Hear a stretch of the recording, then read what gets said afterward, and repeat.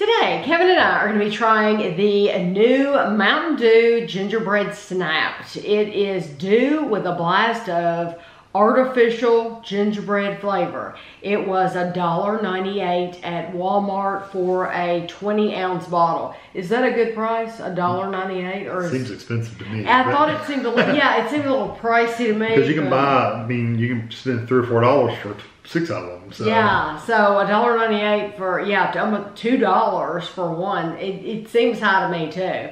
The bottle is 270 calories. I'm gonna let you take the first drink. 270 calories. So not a low calorie beverage either. And that's why Kevin and I've said it before, we don't drink our calories, but I figured we have to try this. I really like gingerbread. I like ginger beer.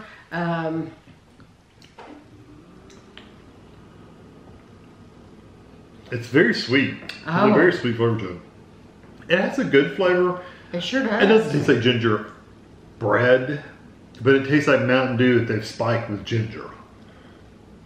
I think it tastes like gingerbread. Do you get that bread kind of flavor? Yeah, I really do. Because gingerbread always has like a ginger and like a darker molassesy kind of flavor to me. You know, that kind of like the dark, sticky kind of sugar flavor. I think it's absolutely very good. Delicious. It is very good. If it hadn't been as sweet as it is, it wouldn't be as good. But since it's sweet, very, very sweet. It's incredibly sweet. To me, it tastes exactly like gingerbread. It does remind you. I only wish they made it in diet because I cannot drink that. No. But that is absolutely, that's something, I could buy that all the time. It is good. I like it that it's not, it doesn't have that ginger burn like a ginger beer or something like that. No, it does not. You don't get that burn down your throat like you do with those. If you don't like, if you've had ginger beer and you're thinking, oh, I don't like that, it's too much for me, this isn't like that because this is sweet. This it tastes incredibly sweet. Yeah, it's not like ginger snaps or anything like that that gives you the burn. It's just got the ginger flavor. Yes. But you can get the underlying Mountain Dew flavor in there too. I think it's wonderful. It's like good. I said, I would give this a 5 out of 5. I mean, I would put this in favorites. If only they had done it. I think it's very good, but they, for some reason, they don't do these limited edition flavors. I guess it's a lot for them to have a regular line and a diet line, and I think it's just probably really costly for them. But if they had a diet, I would totally be there for that because that's delicious. So please let us know your thoughts. I would love to know. I know a lot of people recommended it.